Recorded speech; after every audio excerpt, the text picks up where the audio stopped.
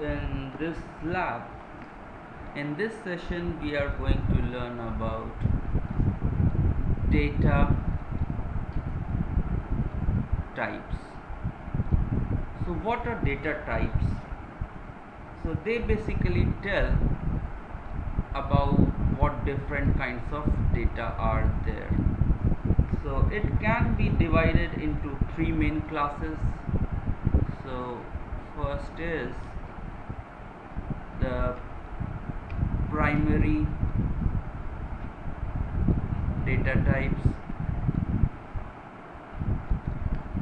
and the next one is derived data types, and the last one is user defined data types. So we will look at first at the primary data types. So there are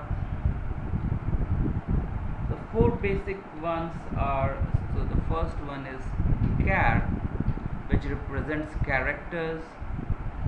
Next is int, other is float, and the next one is double. So these are the four different primary data types, where this is usually 8-bit long. This is machine dependent again, and it can be 32-bit or 16-bit. This is float, which represents some decimal numbers, real fractions, and this also represents fractions, decimal numbers, but it has higher precision. So this has higher precision, so it is something like 3643258. So this has higher precision, and this same number is something like 36432. So this is the lower precision is used, can be represented by float. But there are many variants of this, so we will look at them also. So what are the variants is, we can define char. Now there are two main keywords, unsigned and other one is signed. So unsigned and signed, this means that only it is considering the positive numbers, 0 and other positive numbers, and this means negative and positive numbers too. So negative numbers too. And then we have two more keywords, so which are long and short. So let's try to play with how. So let's say that int is there, so we can have a long int, which means it is now a bigger number than just an int. So if let's say int is 16 bits, long int can become a 32-bit number. Similarly, let's say if int is 32-bit on some computer, so short int will be say 16 bits. So this is about long and short.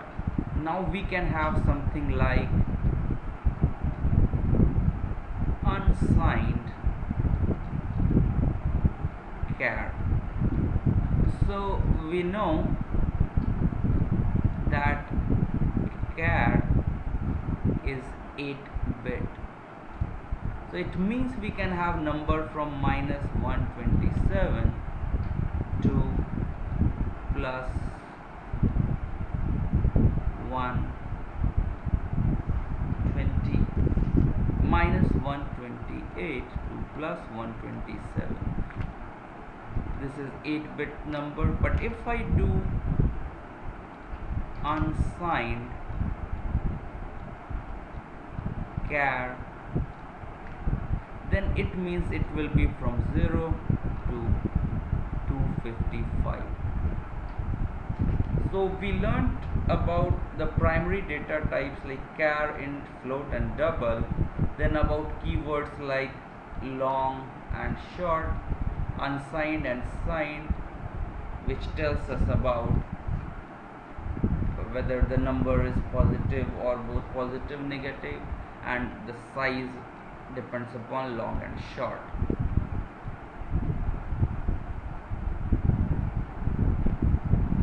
So if I represent, so it will be something like long int is the biggest, then int is this one, and then short is this one. So this is the pictorial representation. This is short int, this is int, and this is long int. So other variations, like in fact even like long int is also allowed. So now we will look at something about finding the size. So let's say I say int a is equal to 3. So now on our machine, let's say a or int is 32-bit number. So this means that we can have 2 to the power of 32 numbers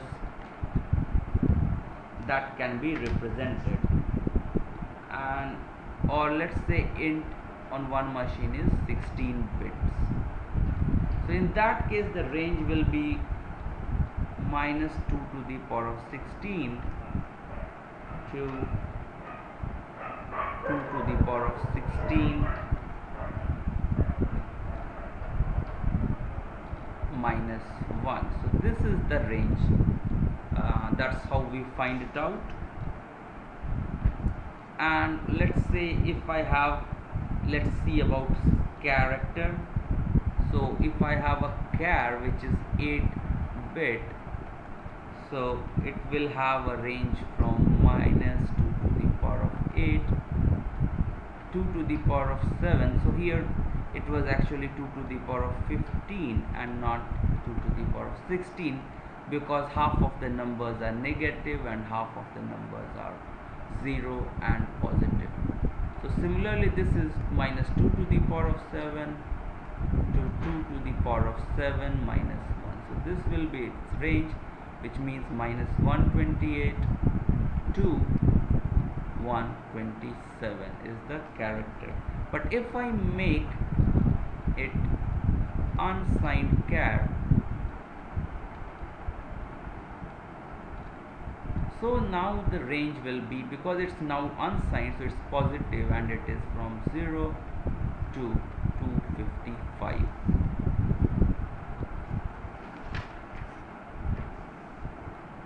So in case of, so how we define, now let's see a few things about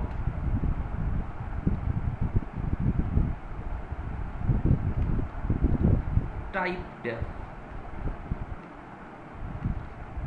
So typedef is kind of user defined declaration. User defined declaration. So when I say that okay, let's have some more meaningful types, and I make, so the rule is typedef type and then identifier.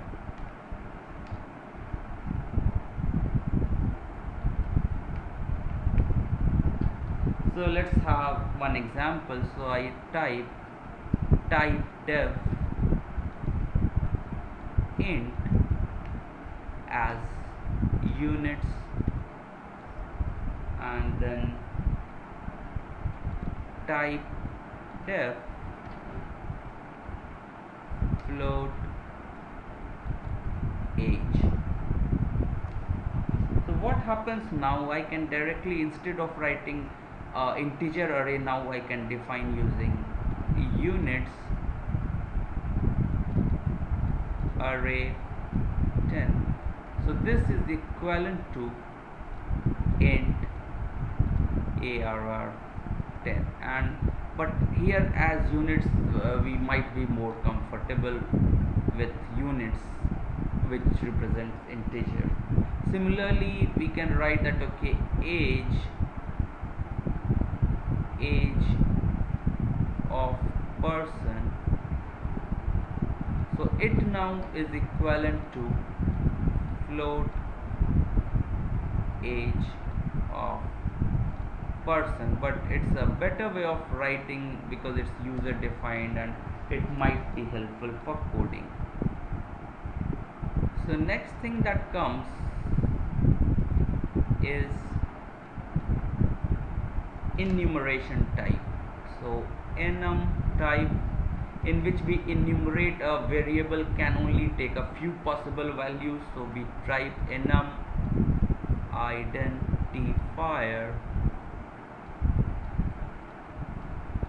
and we give it value 1, value 2 till value n. So what happens here is, let's say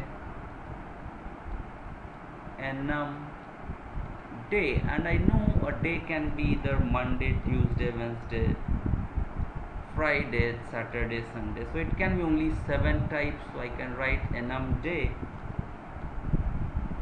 and then Monday, Tuesday, Wednesday, Thursday, Friday, Saturday and Sunday. So these are the only different kinds of values the variable day can take. So now I can say that okay, enum day, so day 1 and day 2, and then I can say that okay, d1 is equal to Monday, d2 is equal to Sunday. So this way I can assign values, or I can even check now that if d1 is equal to Monday, then do something. Okay, so and one more thing that we have to see here is that the default, these are all integer types. So this is a 0, this is 1, 2, 3, 4, 5 and 6. So if I check if d1 is equal to Monday, which is 0, so this is also correct. So it means by default the first value is 0, next is incremented by 1, other one is incremented by again by 1. By default it takes from start from 0, then 1, 2, 3 like that. So but if I want to change the order, so I might write enum, so like month, I can say, so okay, let's now better we should start with Jan is equal to 1 instead of 0, Feb, March,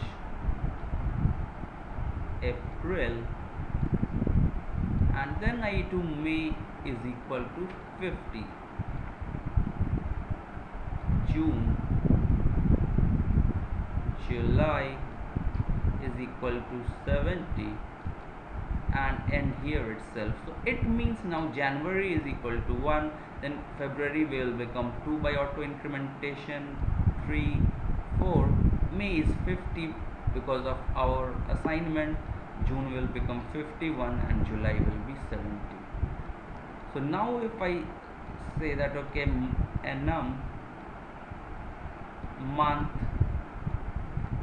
m1 is equal to, I can do July, so which means m1 has value 70 or it's July. So this was about the enum type, and we will end our lecture here.